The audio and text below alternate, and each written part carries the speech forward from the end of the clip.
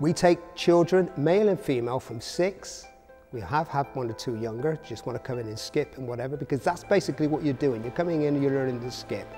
And that goes right up. I think our oldest member is 45. The club is set up as a recreational level, meaning that they would be taught fitness, skills and defence. We've had members come in who've been bullied, and we've said, well, bring them along.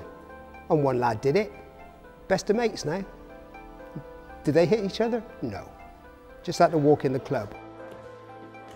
Boxing is not about hitting each other. It's about learning to respect each other, what you're doing for each other, and also about what you can achieve yourself.